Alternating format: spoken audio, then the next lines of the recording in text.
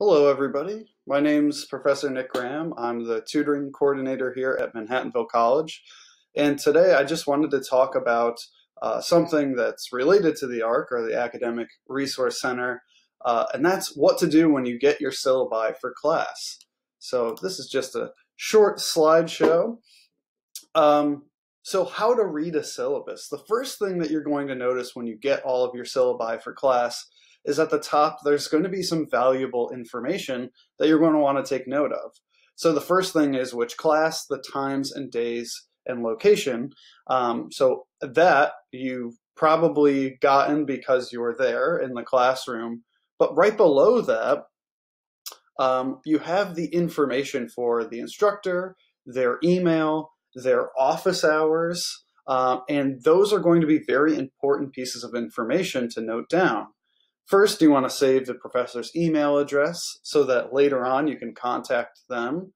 The office hours so that you can go to their office, you can set up meetings, whether it be online or in person, and ask some questions about the course or clarify anything that you need clarified. On my syllabi, this is my syllabi from one of my writing courses, I include the class librarian, and this is Paula's information and phone number and office in the library. But you also want to note that for your own purposes, for research for classes and using the library as a resource here. So take all of this information from the top of your syllabi and maybe put it in your schedule. Block out the times where you have class. Save the information where the professor has their office hours and their email. And oftentimes, you can email them questions about even further details in the syllabi. Which brings me to some more supplies and resources. These are going to be outlined, and these will be strategies that you can use for your classes. So in the syllabi, there's going to be a list of required texts and supplies. So you want to check for the required text and visit the bookstore to get those textbooks and supplies. Some professors, in my experience, will put things like have access to a thumb drive or some kind of cloud device. So just make sure you're noting that. Check your professor's office hours and availability again. You want to check Starfish for peer tutors and SI. So this is my department here. Through the Academic Resource Center, we provide individualized tutoring, which are the peer tutors, and SIs, which are guided study sessions that a student who's succeeded in the course before leads. So they attend the class, they lead a study session for an hour every single week. That way you get some alternative teaching methods there. You want to go to the Writing Center. They help with all written work. So if you need help understanding what the assignment is about or how to approach the assignment through, brainstorming techniques, outlining techniques, they can help you with any of that. If you have any accommodations, please visit the Center for Student Accommodations so that you can, talk to them about anything you've had in the past.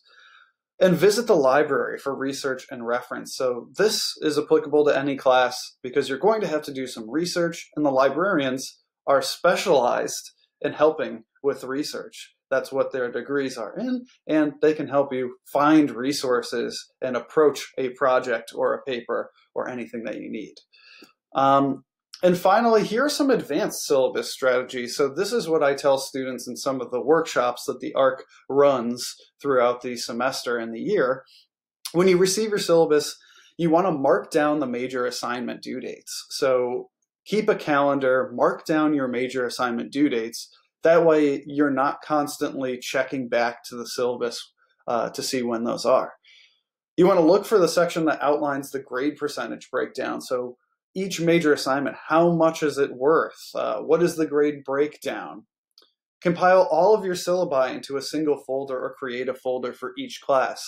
Again, keeping all of your information in one place so that you're not juggling anything or trying to keep it all in your working memory.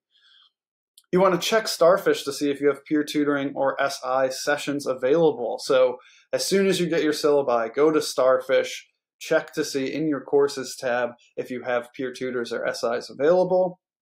And of course, block out class time and study time in your schedule so that you can keep track of all of this stuff on top of your major assignments. So not only are you keeping track of all your major assignments, you've blocked out time to complete those. You can use a physical planner, you can use electronic resources. It's up to you, and it's pretty much user preference at this point. So what I would suggest, if you have any other questions, would be first to contact your professor if you are having trouble understanding the syllabus or the schedule. Each syllabus usually has a class schedule that outlines, each unit of the course or what the outline of the course will be. So contact your professor about that. And again, if you have even further questions about approaching certain assignments, come visit the ARC and the Writing Center, both located in the library, and reach out to any of the peer tutors or supplemental instructors if they are available.